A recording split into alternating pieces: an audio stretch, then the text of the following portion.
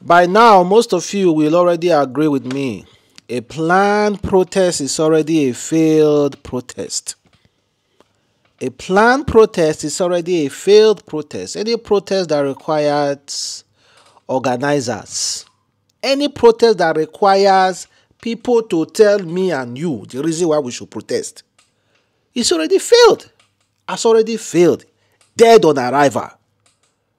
Any protest that will tell me I am hungry, I am not being paid well, for me to realize and be oppressed to protest, is already failing. Has already failed. A planned protest is a failed protest. That's why when they started this talk about protest, I say, hey, when they talk about protest, that protest will not, Now we have so many talk. Now everybody is just talking and talking and talking and talking. This, that, this, that, this, that, this, that, and that. Of course, you guys are seeing the news now. The crazy part is people on the internet don't even send. Just go and check the videos on protest. They don't get too much views. Nobody sent. Honestly. Nobody sent. Go and check it out. They are not hungry enough. They are not hungry enough. Speak to the people of Nigeria.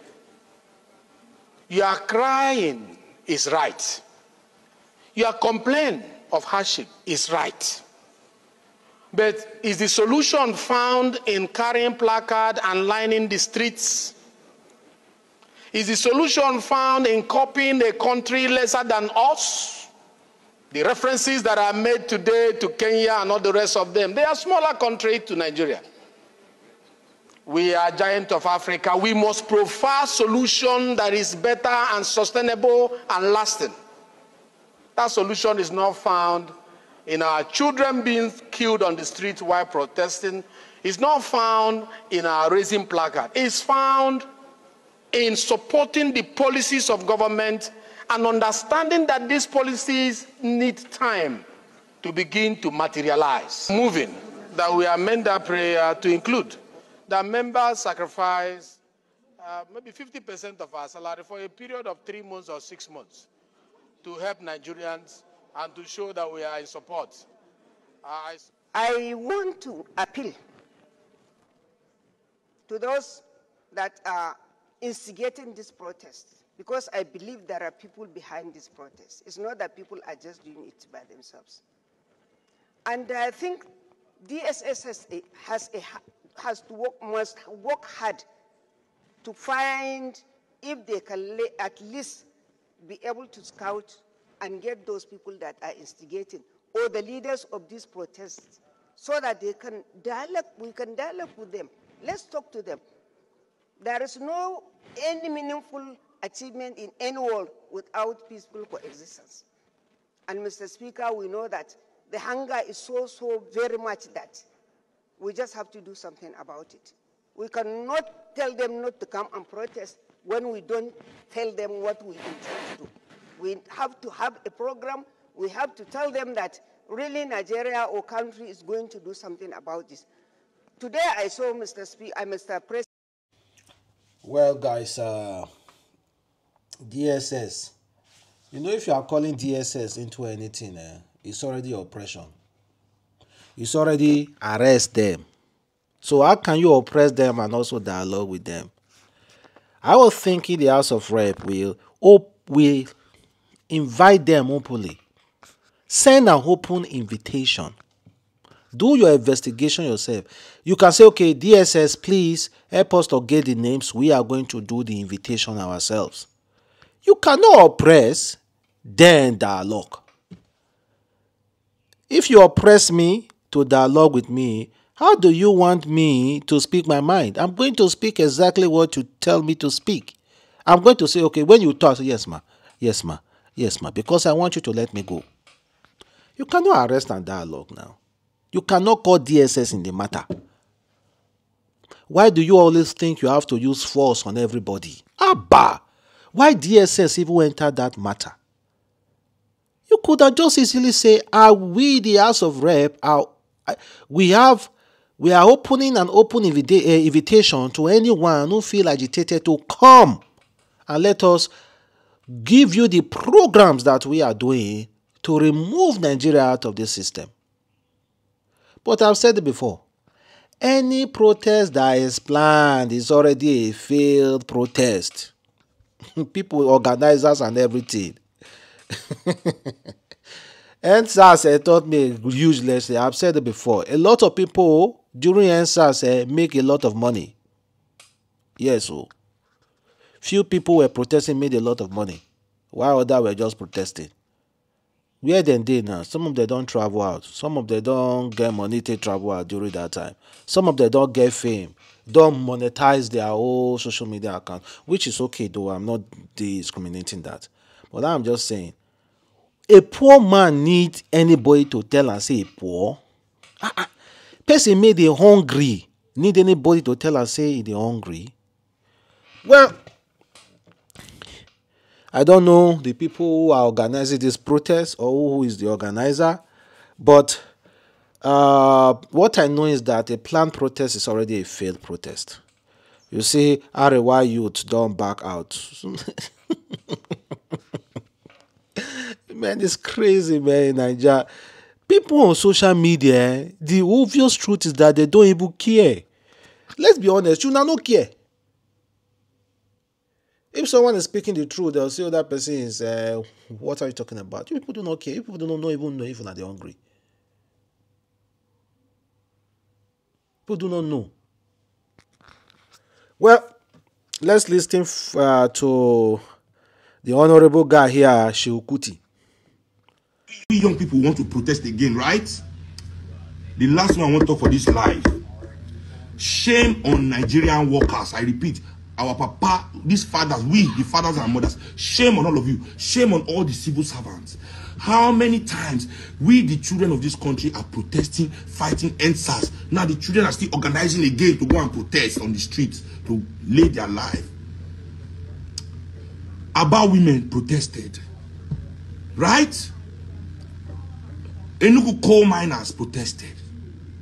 Abeokuta women protested. Right?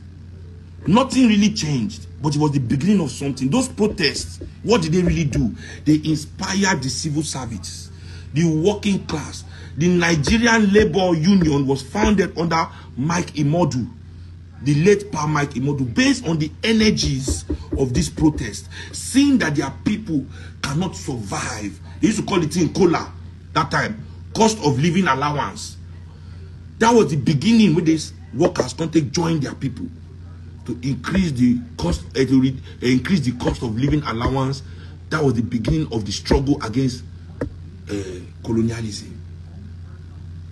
Pa Imodu used that to show solidarity with the coal miners, with the Aba women, with the Abeokuta women. The professionals of Nigeria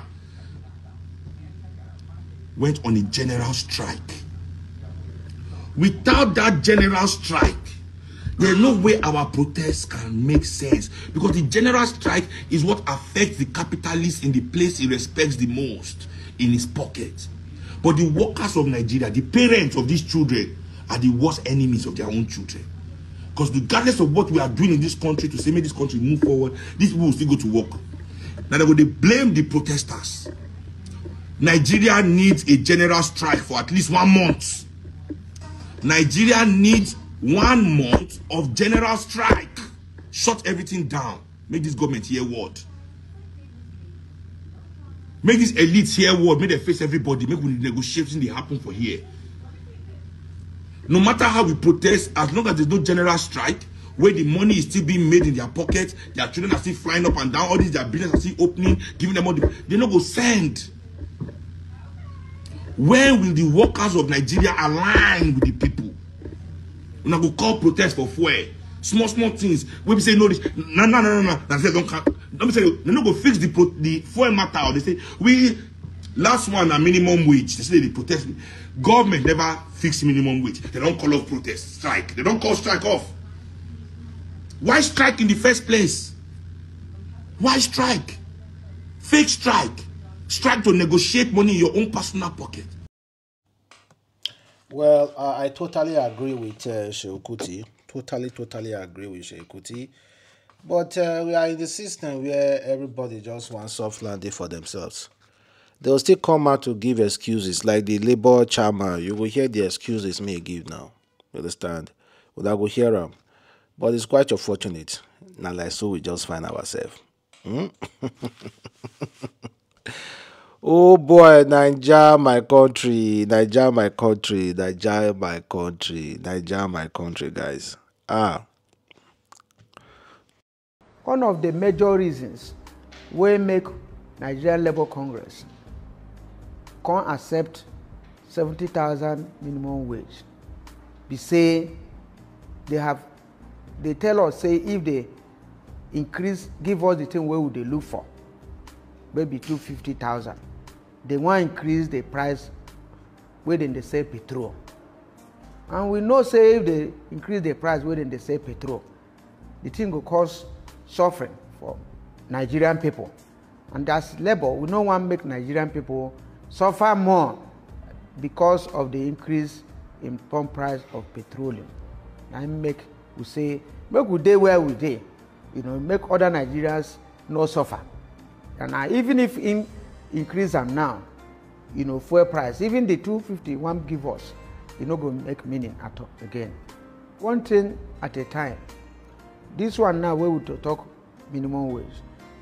You see how we tell and say no bring fuel matter put am. When we finish minimum wage, the one will be like for electricity tariff. Since that time they don't secretly add something again for them. Now we don't do them later. We go face that one. Now so things they be. We know we carry so many things put for head the same time. We don't go national. Why we even slow down small? We say we go Senate with House of Rep where they call us. We tell them say wahala day. After that our protest, they can't tell us say they don't write neck to withdraw the thing. Up to now Senate never talk. So anytime where we come out again, nobody go blame us because we don't get enough patient. How we want make say government go pay this money? Well, guys, you guys hear your leaders correctly. You heard from Seun Kuti, heard from Labour Congress, and Seun Kuti was right. Majorly, our problem are our mothers, our fathers, they are our parents, still going to work and everything.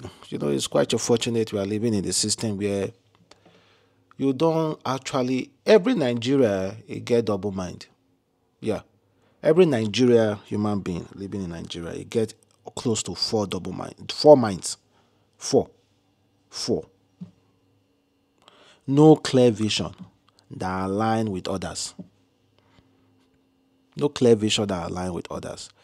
That's why I said in the country we have so many kings, so many political affiliation, so many queens, so many local government chairmen, so many things. The vision will never align. But it's just how it is, guys. And let me know exactly how you feel about what they said. Seun Kuti, the House of Rep, and Labour Congress. And of course, what do you think about the planned protest?